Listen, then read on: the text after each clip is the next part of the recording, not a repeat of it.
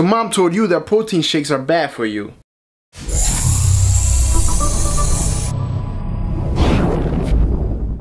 How's it going, internet? Timmaster8 here, your one-stop for technology, fitness, life advice, and anything else you can possibly think of. Guys, please make sure to like this video, it helps me out tremendously. There's a big myth out there that says protein shakes are bad. I know when I started taking protein, my mom thought it was steroids. And so did the kids at school. They'd say, oh, you're taking steroids. Really, dude? Protein is in pretty much anything that can be digested. You can think of it as your muscles' food. Protein is your muscles' food. Without protein, you can go to the gym every single day. You're not gonna build any muscle. Protein is absolutely safe. Of course, like every other thing out there, if you take too much of something bad can happen. And there are some studies out there that suggest if you take way too much protein, and I mean like way too much protein, you know, you can actually hurt your kidneys. But chances are none of you will ever consume that much protein.